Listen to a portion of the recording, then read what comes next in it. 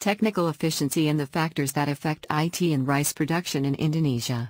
This article is written by two authors. First author Mahardi. Second author Effendi. Contribution and originality of the study is that this study contributes to the existing literature on the development of organic rice, thus requiring knowledge of the concept of efficiency. The concept of efficiency played an important role in increasing the organic rice yield and was widely recognized by researchers and policymakers. The study findings will be used to improve opportunities for farmers to increase lowland rice yields. Most of the population of Asia depends on consuming rice to support their lives. This implies that rice production needs attention. The existence of inefficiencies in lowland rice production could reduce rice yields for consumption, so the measurement of technical efficiency in lowland rice production needed to be studied. This research aimed to analyze the level of technical efficiency in lowland rice cultivation and identify the factors affecting it.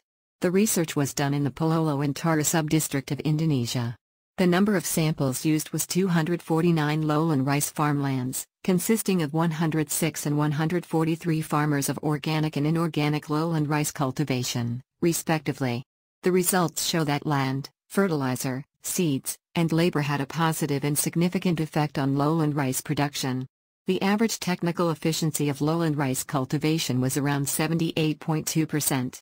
The results also show that manager education, extension contacts, superior seeds, and organic lowland rice cultivation have a significant effect on the level of technical efficiency in lowland rice production.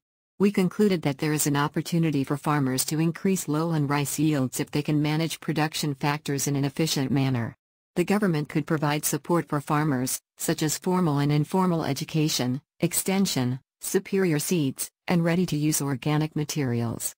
Thanks for watching this video of Asian Journal of Agriculture and Rural Development Volume 11 Issue Number 3.